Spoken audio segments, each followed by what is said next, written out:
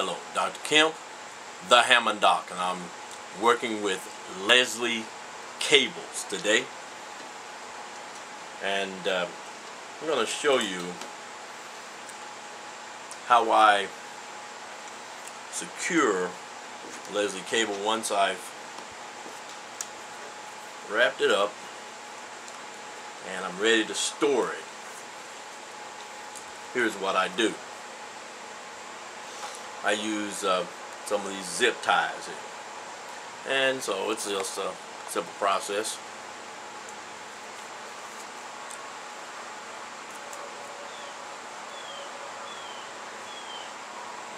Now, of course, the zip ties come in different lengths, but I find that this one is long enough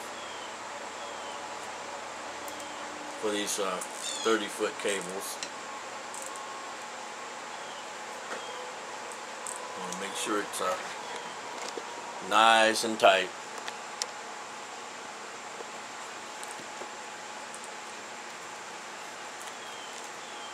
Over on the other side, I like to use 2 of these.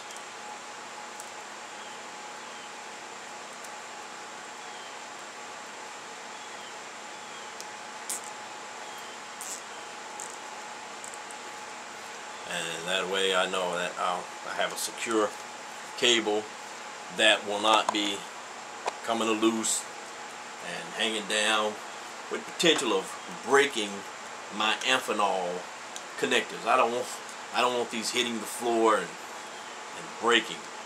I spend too much time putting this thing together, too much effort, and too much money is invested in this cable. So I want to protect it. So by using these, I do that. I'll show you something else here. Now, because of these, the line is kind of long there, so I'll clip that.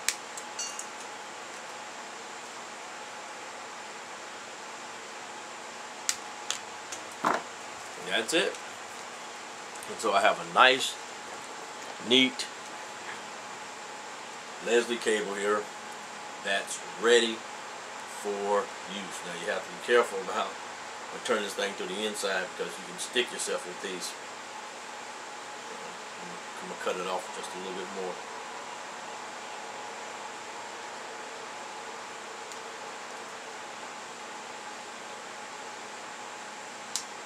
Cut it just a little closer.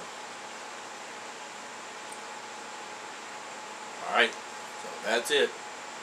Now, till the next video, the Hammond Doc saying please have a peaceful and wonderful day.